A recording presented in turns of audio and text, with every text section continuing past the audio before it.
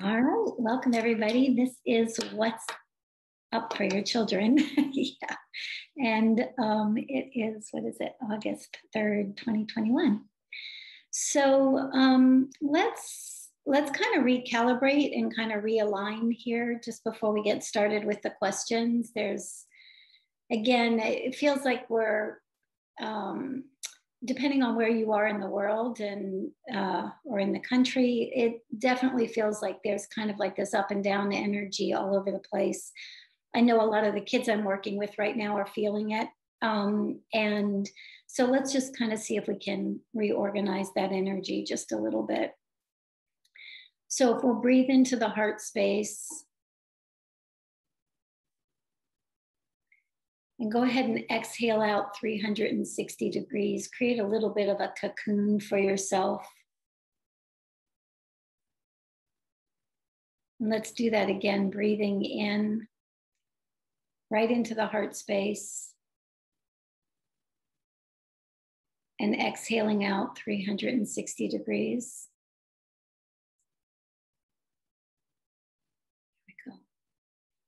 And this time, when you breathe into your heart space, release anything out that, physical body stuff, mental, emotional, anything that you're feeling there. Let's just release it back out into the greater field, you might say. So we'll inhale deep into the heart space and pick up everything physical, mental, emotional, and then just breathe it back out.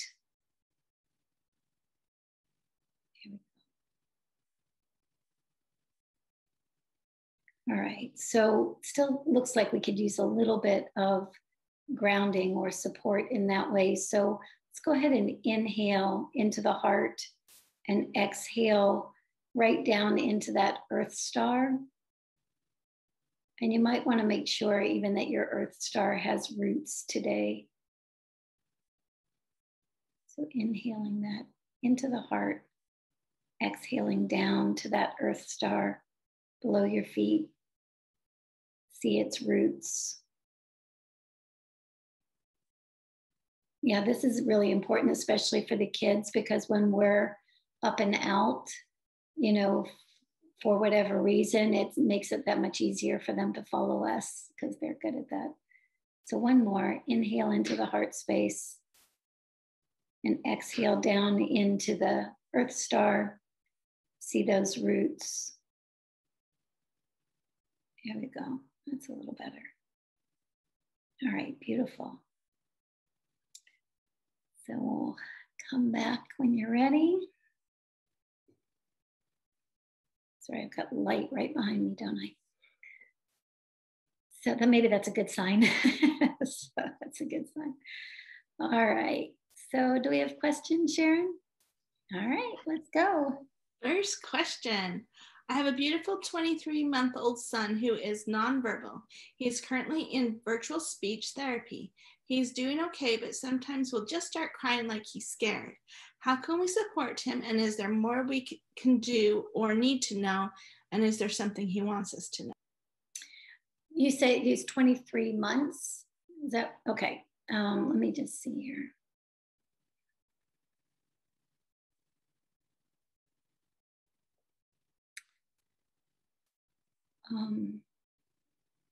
Okay, this is a different one. Lots of different, a couple different layers here. First, let's clear the field of the, let's clear the field and the electromagnetic energy that's coming through that online platform, iPad, computer, whatever. It's so interesting because he's interacting not just with the person that is the teacher or whomever is coming across that screen, but he's also interacting with information that has to do with the technology. And so for all of us, let's just clear the fields of those technologies that we use on a regular basis. Yeah, our phone, our iPads, or computers. Let's clear that, and then let's see what's going on for him there. So get that out of the way. Let's keep it out of the way, right? So now that you know that, it might be your intention every time you pop open that computer, iPad, that you claim that there's no interference between him and the person that he's speaking to, or his speech therapist. So, but let me see what else is here.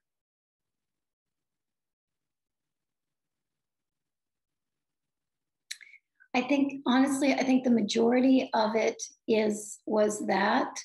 There's also, you know, again, these energetically sensitive kids are not just picking up the information of the, you know, they're just not picking up visual information. They're picking up multiple layers of information. And even at his young age of 23 months, he may not know or be able to articulate or voice exactly what he's picking up. But I also have a feeling that, you know, like all of us, this speech pathologist is probably going up and down in her own experience. And sometimes what he's picking up through that screen is, you know, is that she's in a really stable place, and other times not so much, right? And so we can understand that, because quite frankly, we're all kind of riding that wave right now. So no blame, shame, or condemnation or anything like that. It's simply, again, setting that intention as you come onto the screen, that one, that the screen itself is cleared, but also that that we're just sending her love, we're just sending her appreciation, we're sending her gratitude for showing up in the moment and working with him. And then you'll notice that that energy starts to, that anxious energy for him starts to drop. Yeah. So I hope that's helpful. Okay, next question is, could Suzy elaborate on the filter seen during the last sanctuary call? And was this removed for everyone or just the kids? No, I'm still processing that one, actually. That was quite a little journey, I gotta say.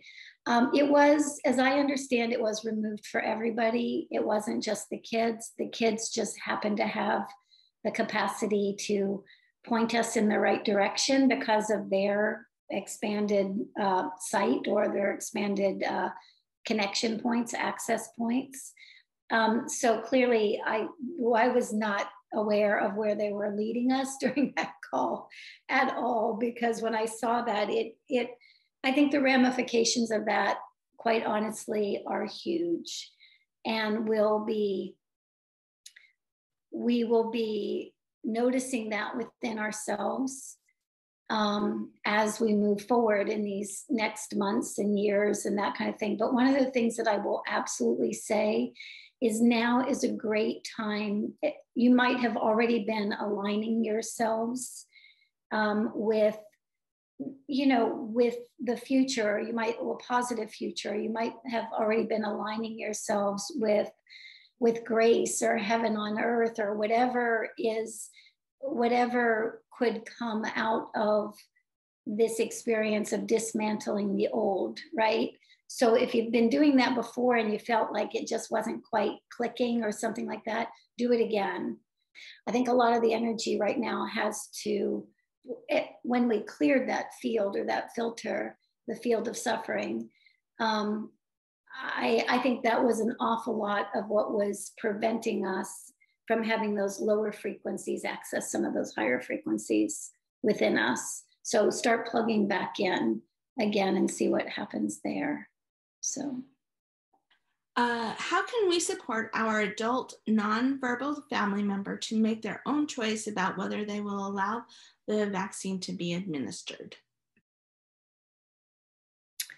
Every time I get one of these questions, I'll look energetically to see, and then I'll also give a little bit of my own personal feeling on this. And I was just having a conversation last night with another client about this. And so how old is he again, Sharon? 46 female. 46, oh shit, sorry, 46 female. Okay, so yeah, let's,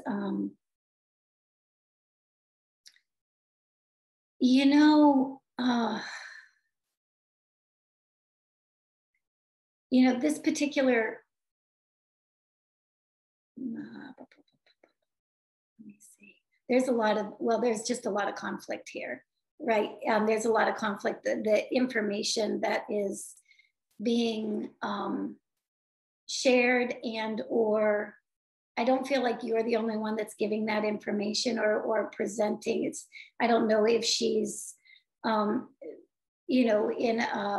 some kind of care home or if she's being supported by, other family members or there's other information. But what's interesting is in this case, I don't necessarily see the choice that's being made being necessarily her choice, I guess is the only way I can say it. It's almost like more like coming from a bombardment of what is required or what is needed or something along those lines. It doesn't feel like, I don't see her kind of going, okay, I'm gonna look through this, do the research, figure out what I want to do or what I don't want to do for myself. It's almost like it's coming from and needs to come, from other sources. Yes, she's saying that it's other family members are for pro-vaccine and the government is her guardian and she is in a care home. Okay, yeah, okay. So that all makes perfect sense. So, so from that standpoint, I mean, you're in a fairly challenging position as you are, probably on a regular basis. So I'll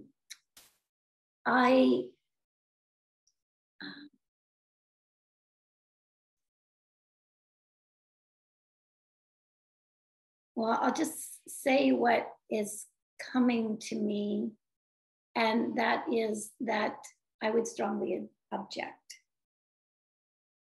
I would strongly object because regardless of what happens, I feel like it's just necessary I think it's necessary for it to be written down somewhere that you strongly object. Yeah, challenging position I know you're in, and I know you've been pushing that. Now that I'm understanding, and I'm putting 2 and 2 as to who I'm speaking to, and I know it's been part of that, process for you for quite some time. But that's the role that you play, quite honestly, and every step of the way, these things need to be documented. Documented. Yeah. All right. And then also with each member of the collective, are they aware with the interaction with Suzy and how it feels and the benefits of it? Tell me that again, with the collective consciousness of the children or the collective consciousness of her family that she's involved in this situation. Oh, gotcha. I want to make sure I got the question right. Is she aware of the collective consciousness and the push-pull that's going on within that collective consciousness? Is that what you're saying?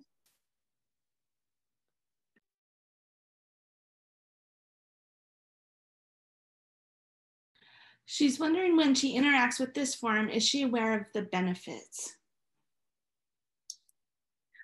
This form. Okay, sorry, I was missing the,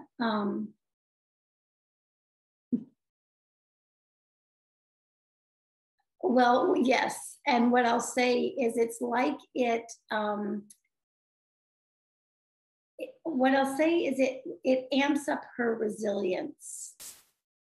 Yeah, it's like as we're having these conversations, not just the questions that you're asking, but all of these questions and whatever comes in to support the answering of these questions, which is definitely not limited to Suzy's little brain, because that wouldn't do it at all.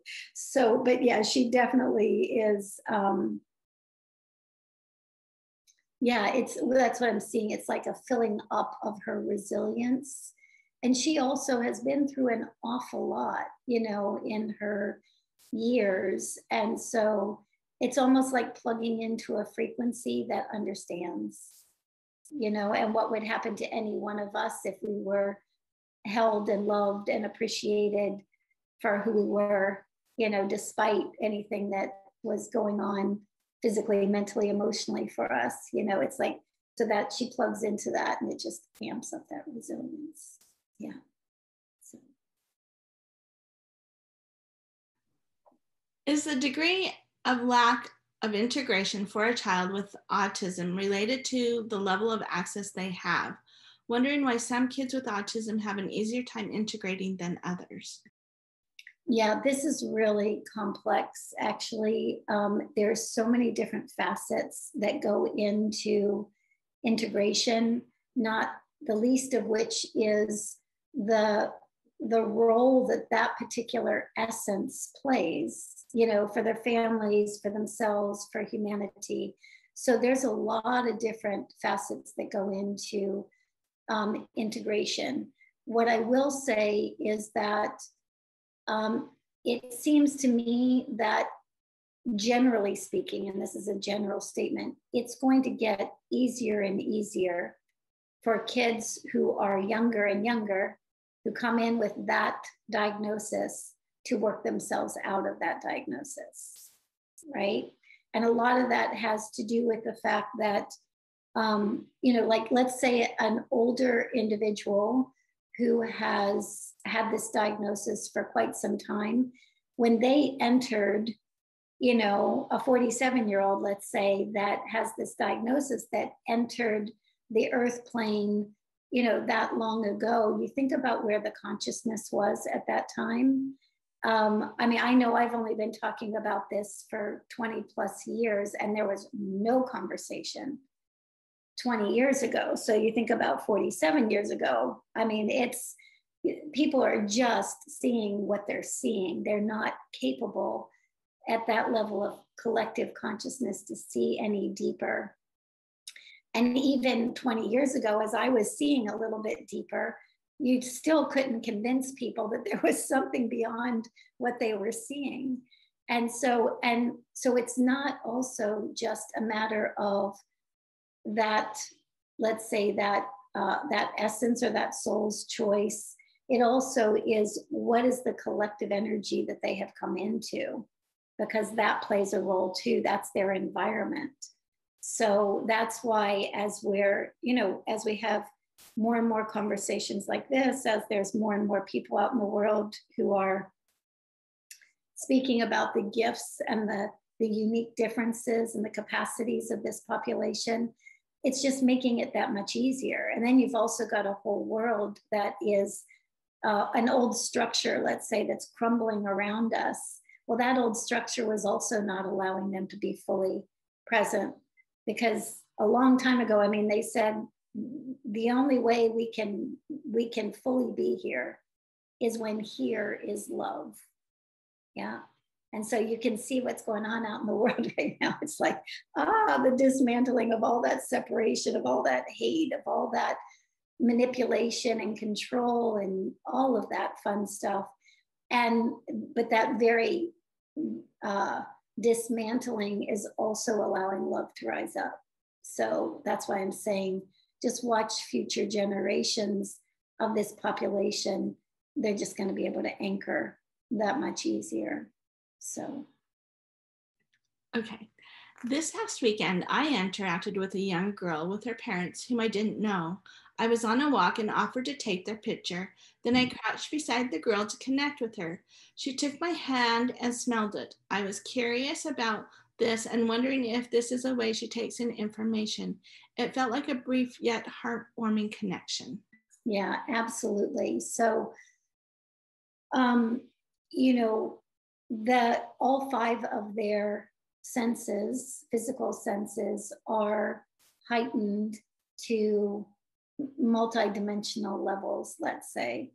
And so very often, I mean, you think about most humans have been kind of dulled out of the sense of smell. Dogs still have it, right? Our pets still have it. They really take in so much information.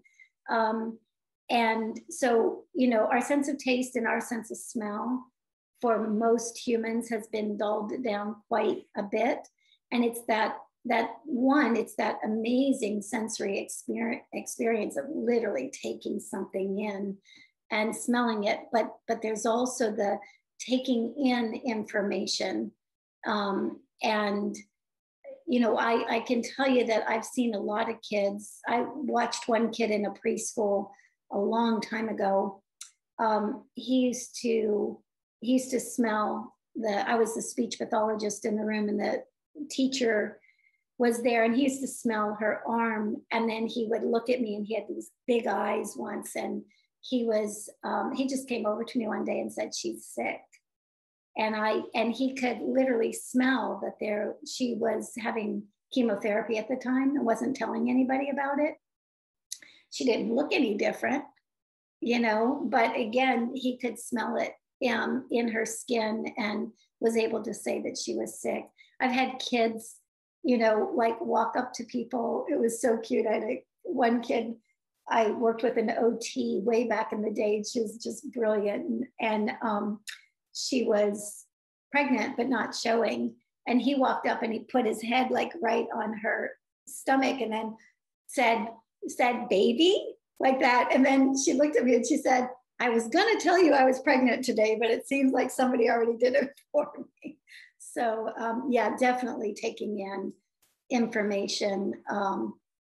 Yeah. And that information goes into your physical, mental, emotional information. It can also go into other lifetimes of information, other dimensions of information. I mean, depending on what, I met a kid the other day, or through his mother. I haven't physically met him yet. And she was telling me that when he stands in front of somebody, he reads their whole field and then he acts it out. So if they've had this traumatic experience, and how traumatic is that for him to be reliving that, you know? And so it's just, I mean, it's phenomenal in many ways what they have access to. And it's also true that we want to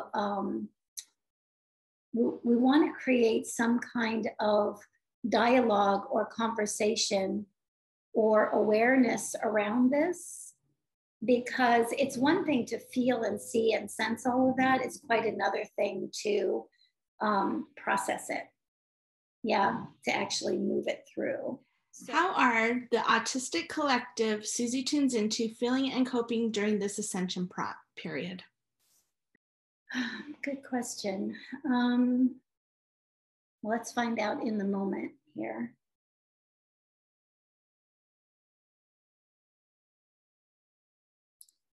You know, again, this has an awful lot to do with where they are in their own process. So honestly, some of the ones that have been here longer, in many ways, as far as the emotional components and they're actually kind of doing better.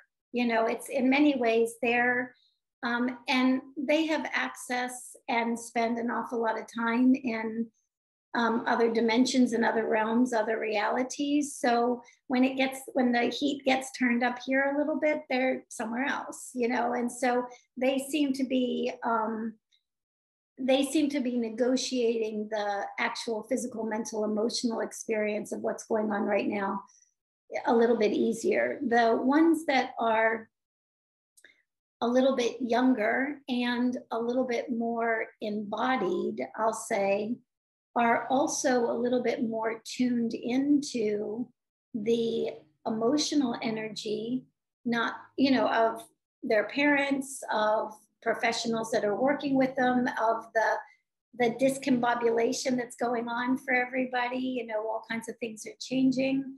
And so they have a tendency to notice that more. And so what I want to say about that particular piece, though, especially for these younger ones, and especially if you think they don't really understand you when you're saying this emotion is up, or there's a lot going on out in the world, say it to them anyway, because even though they might not cognitively be getting each word, energetically, they are more than capable of understanding. And as you're talking about it, as you're giving them some awareness about what's happening, then it makes it easier for them, because then they don't feel like it's them. It doesn't feel like it's like, this is the energy that's me. It feels like, oh, okay, I'm absorbing this energy. And that can be helpful in and of itself. It's also helpful for parents to actually articulate what's going on, or professionals to articulate what's going on for themselves, because it diminishes some of their own anxiety and fear, just saying what is. And so that makes it, and then there's also this, like I say, there's also this other population that have been working on their integration. I know several of these kids are my clients, actually, but a lot of these kids have been working on their own integration for quite some time and are consciously doing that. And I think for that population, everything that's going on right now, even though it's so all over the place for most of us, like I was saying earlier, it's opening a space for them to land like never before. So they're navigating that consciously and using that energy to find a place here. So, yeah. My 16-year-old son has the behavior of putting his hands down his pants, and the school wants to buckle up tight to avoid that behavior. I would want to suggest alternative options rather than restraining him that way. What do you suggest? I suggest compassion. I suggest compassion. It's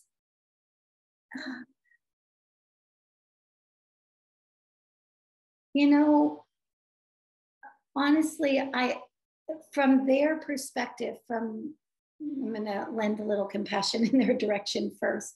So I understand from their point of view why that is done. And, it's a behavioral kind of thing. It's an addictive kind of behavior. And so from that perspective, if it's not as accessible, then over the idea is that maybe that over time that behavior starts to wane, right? Because it's just, if he can do that every time he just feels like it, then, of course he's going to do it every time he feels like it.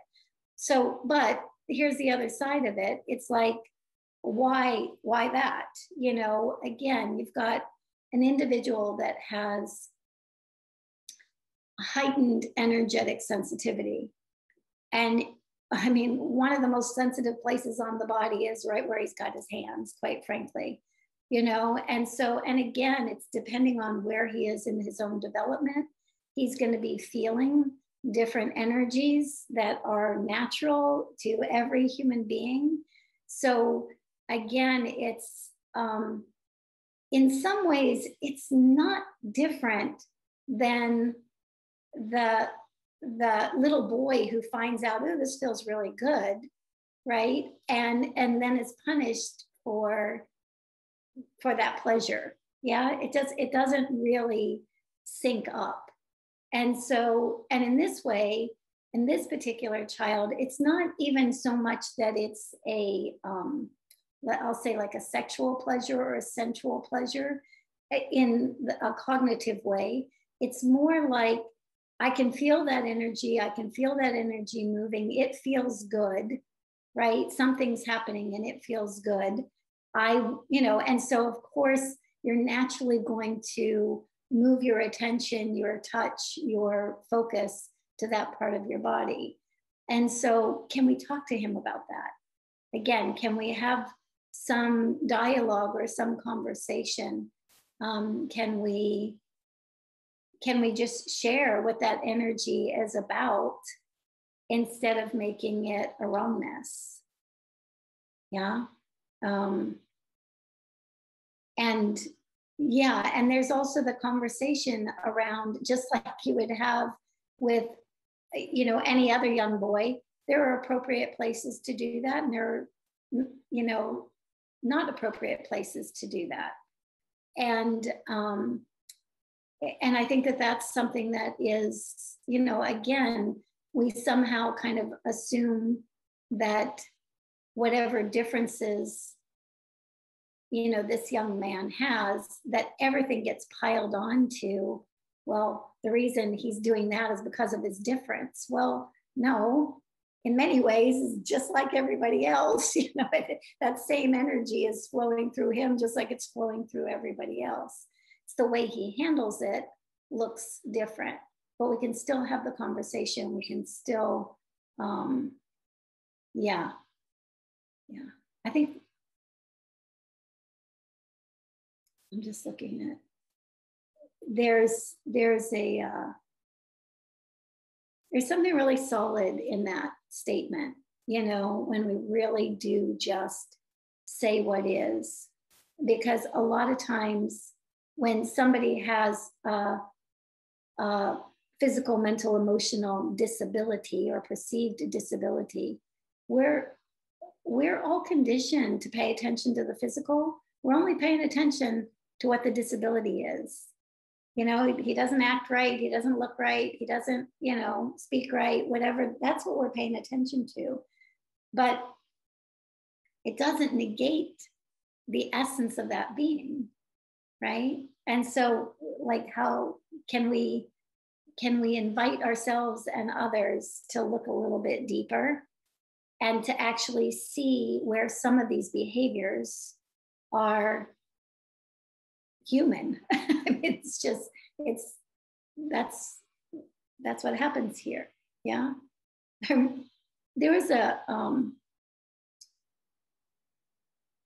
a client where, this is back in speech pathology days, there's a woman had a third grade son, and she came in one day and she said, they're creating a whole new plan at school for him because his behaviors have just gone over the top. And I said, well, what's the behavior?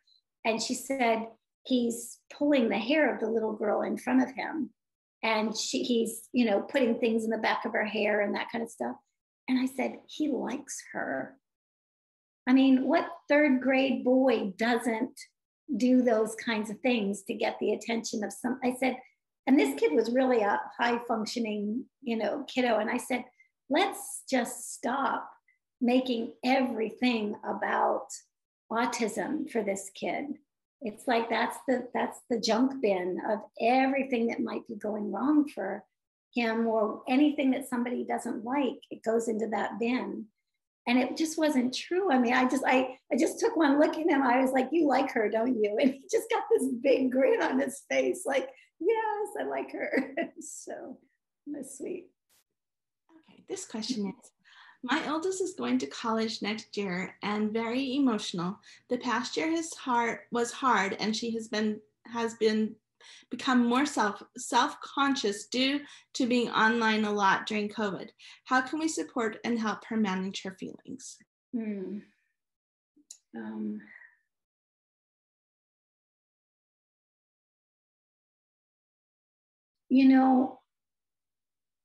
First, acknowledge them. They're real. Second, anywhere where you might be feeling the same, acknowledge that, because that's also real.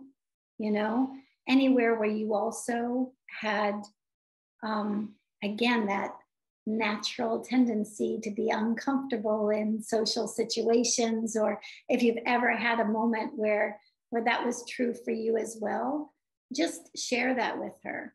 And because again, there's this feeling of, one of the things that's really happened during this time, and I've noticed it in myself huge, is this isolation, this separation from other human beings has really created an insecurity in a lot of people. It's not just her. If she already had that kind of predisposition, it's probably heightened, but we want her to know that. We want her to know that, again, this is not something's wrong with you thing. This is that, you know, when she goes back to school and she's seeing these people, they're also going to be having that same kind of, those same kinds of thoughts and energy running through them. And when she can really begin to see that it's not just her, it's everyone to one degree or another is having those feelings, then she starts doing something that I think is very humane. When we understand that what's going through us doesn't necessarily just belong to us, number one, we start being much nicer to ourselves, and we start being much nicer to other people. You know, we start acknowledging that, wow, you know, you might look like you've got it all together, but there's probably an anxiety in you too. There's probably a stress in you too, this first meeting. And then what we do is we start inviting her to, you know, again, if she's thinking in that way, then how can she make it easier for herself? How can she make it easier for somebody else? Yeah. And she's quite capable of doing that. She's just never been, she's always thought it was about her, right? So she kind of pulls that energy back in, but she kind of has, this one has a kind of a natural predisposition to lighten up people's lives. Yeah. And so just want to give her that power back. She's got this. Yeah, she's got it. She can do it. She just needs to hear that it's just not her. Okay, this question is more of a statement. I have taught my sister to say in her own head, not mine. If the emotion leaves, then she is just absorbing someone else's emotion. Can you kind of explain energetically what is happening for empowerment's sake? Yeah, it's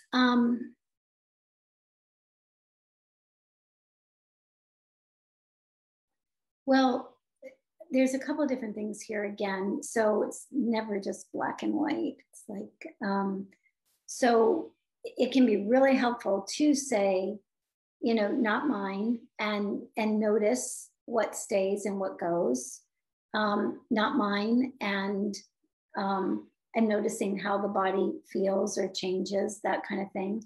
It's also, again, it's also helpful to acknowledge that what is not hers is still moving through her, right? I just, it's taken me a long time personally to understand this, and to the point of, you know, I mean, I do different practices. I take different homeopathic remedies for you know, so that my field is not as, I want to be able to receive when I want to receive, right? Like when I'm talking to you all, I want to receive. But it's also true that, like, say I get ready to get on a call, and the people are anxious and they've got stuff going on, that's also going to flush through my body, you know, and usually 30, 40 minutes before the call, right? It's like, you can feel that wave.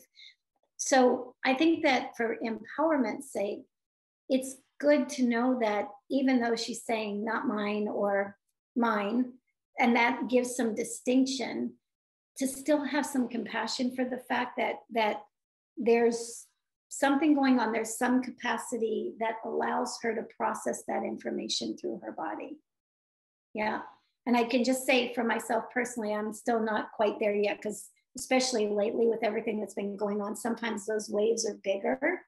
And it's like, well, I have to really catch myself and say, okay, you know, instead of something's wrong with me because I'm feeling this huge wave of energy, or something's not quite enough within me because I can't control this wave of energy, it's having compassion for myself and having and really giving myself a good talking to around the fact that this is a capacity, that energy must be flushing through because there's a capacity to help transmute it. Yeah. And so if we really, I mean, to me, that's the empowerment piece, that there's a capacity there. And what I will say too is that, and I think I've said this on other calls, but we really have to understand now that we are energy first. We are energy, and that regardless, our physical, mental, and emotional bodies are all being utilized for the collective, so that the collective can process everything that the collective needs to process in order to go to the next phase of our human evolution. So that means that if you are, sometimes the people who can feel like they're the most off balance in these times really are the people that have the strongest constitutions. Their energy is strong enough to let that energy flush through. And I honestly couldn't hear that myself for quite some time. You know, it's like, no, it's like, it feels bad. I don't like it. You know, it's like, get it away kind of thing. But the more I was doing that, of course, the more I was negating the capacity that was there. Yeah. And once I started to acknowledge that, then it seems like, okay, I'm still going to feel it, but it's going to move up and through. And so regardless of what each capacity is that any of us has, you might have a really strong mental capacity, a strong emotional capacity, strong physical capacity. If anything in you is that way, I guarantee that the collective energy might be moving through you. Okay, this question is, this mom is doing a detox for herself and her son, and he's feeling a little bit nausea, and she's wondering if that is part of the protocol. Yeah. I can say that one definitely because I'm doing one right now myself. So things like detoxes definitely are going to bring up nausea, and even they can bring up dizziness. When you're doing parasite protocols, gut related bacterial protocols, it can do all kinds of things, but it definitely can make you nauseous, definitely can make you exhausted, definitely can make you a little bit anxious even for a bit. So sometimes the anxiety goes up a little bit when you're doing that protocol. But what I would say is, again, talk through it, work through it, but keep going, because as soon as that die-off starts to happen, that energy is going to kick everything up. But once that's complete, it'll go back to a whole nother, a deeper level of integration. So keep going. Keep going. All right, that's it on questions. Oh, awesome. These are good questions. Thank you. These are really good. All right, let me see if there's anything else I want to share with you guys today. I'm just asking the kids if it's, if we really consider this population as a new species, like a new human species. They have different capacities, they have different abilities than were the norm up to that time that they started coming in mass. And slow but sure, and humans are notoriously slow in change, at least to a certain point. I think we're getting to a place where by hook or crook, it's just like everything's going to pop open, and we'll deal with the after effect. But what I want to say is that if we see this population as a new species and that they have other capacities and abilities that have not been here prior to their being here, they also have challenges. There's no doubt, we all do. So, and we're not going to negate those. They need support with those challenges. But if we really start acknowledging the capacity that's there and start valuing that capacity, we start also acknowledging the direction that humanity is going in, right? Because some of these new species capacities, like multidimensional sensory experience, we're all going to have that. I mean, to one degree or another, we're all opening to it already. Yeah. And so each individual on this planet has challenges and capacities. This population as a whole happens to exhibit capacities that to me are almost new species like. And we just want to acknowledge the fact that that's there so we can start looking for those. We can start looking for those capacities, paying attention to that. Yeah. And as we do, we're going to start to figure out, they are going to start to figure out that these kids can start to use the capacities they have to help overcome some of their challenges. Yeah. Yeah. So we'll see where we go from here. Right. All right. Okay. Yeah. Thank you, everybody. Lots of love, and I'll see you next time. Bye.